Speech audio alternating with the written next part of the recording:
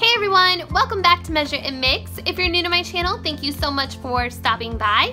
Today I am participating in the Look for Less challenge, which Yami from the Latina next door came up with. And it's basically where you take an item, a home decor item from somewhere that might be out of your price range and then try to recreate it yourself for less money. And she is going to choose a new co-host every time she does this. This time her co-host is Heidi Somble.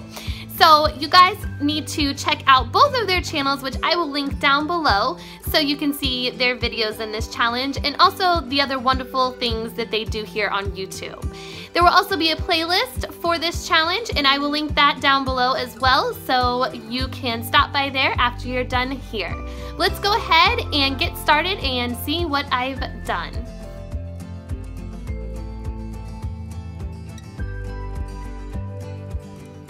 So for the Look for Less, I started shopping around Pottery Barn.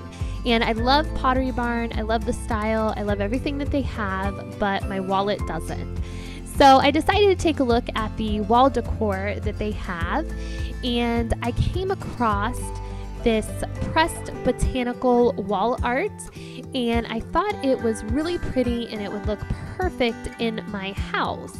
However, the price tag was $4.99. It was on sale for $3.99, but unfortunately that was still too high for my budget.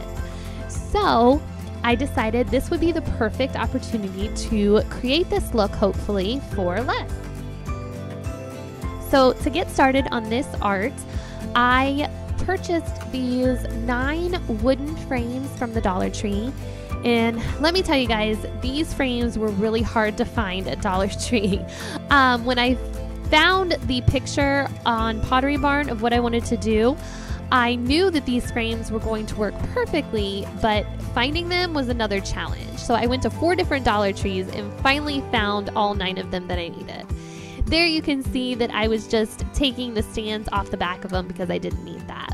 This is some brown craft paper that I purchased from the Dollar Tree also, and this is just going to be for the backing to the dried flowers.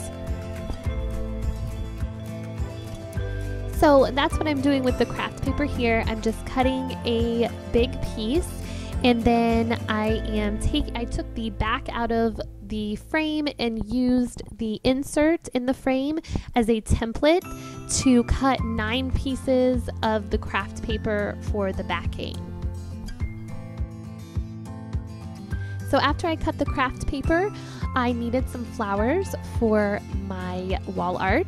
So I went outside to my flower beds and I just cut some flowers around my yard, and then I'm going to dry them out. I dried my flowers by placing them in the microwave, and I placed the flowers between 2 pieces of paper towel, and then I placed a heavy plate on top of them, and then I turned the microwave on in 15-second increments and checked on them after each 15 seconds until they were dried out. And I actually learned this method from 2 fellow creators here on YouTube doing a DIY floral challenge a while back. And the first person I learned it from was Lacee from Lacee Space. She dried some leaves out this way. And then the second person was Keri from Keri's Corner, and she actually also did a dried floral wall art piece. So I will leave their channels linked down below if you want to go ahead and check them out and see what they did. But this is a quick and easy method to dry out flowers, and it worked perfectly for me. Next, I just dry brushed my frames with some white chalk paint just to match the coloring of the Pottery Barn ones.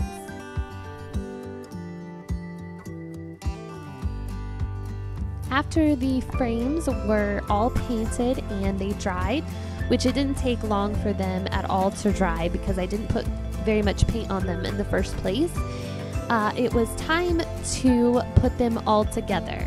So for that I used a combination of E6000 and hot glue, and I used the hot glue because I wanted it to dry quickly because I was making this video and I didn't want to wait for the E6000 to dry overnight. So this will just help reinforce it and make it stronger anyways. So you can see here what I'm doing is just gluing 3 rows of 3 frames together. And then after I get all of them glued together this way, I am going to take each row and glue them to each other. And then that will give me my picture frame for my pressed flowers.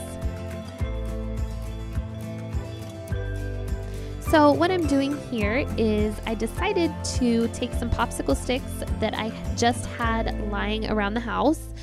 They're not used popsicle sticks. They're just popsicle sticks. You know, like the craft sticks? That's what I should have said, craft sticks.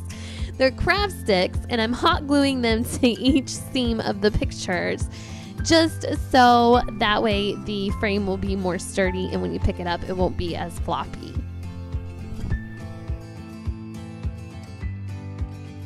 The last and final step was to place my dried flowers into the frames, and all I did was take the backing off and the inserts out, and then I just placed my dried flowers onto the glass. I cut them if I needed to make them fit inside, and then I just placed that craft paper that I had pre-cut into the back of the frame, and then I put the backing back on the frame. I really loved how this pressed botanical wall art turned out, and I can't beat the fact that I only paid $10 to make this. It might be a little bit smaller than what Pottery Barn was selling it for, but I think it still gives the same effect. Alright guys, I hope you enjoyed my Look for Less, my Pottery Barn inspired DIY. If you did, please give me a thumbs up. Thank you to Yami and Heidi for hosting this challenge. It was so much fun, and I look forward to participating in the next Look for Less challenge hosted by Yami and somebody else. So if you guys are new to my channel, hit that subscribe button down below, and don't forget to hit the bell if you don't want to miss out on any new videos. And I will see you guys tomorrow in my next challenge video. Take care. Bye-bye.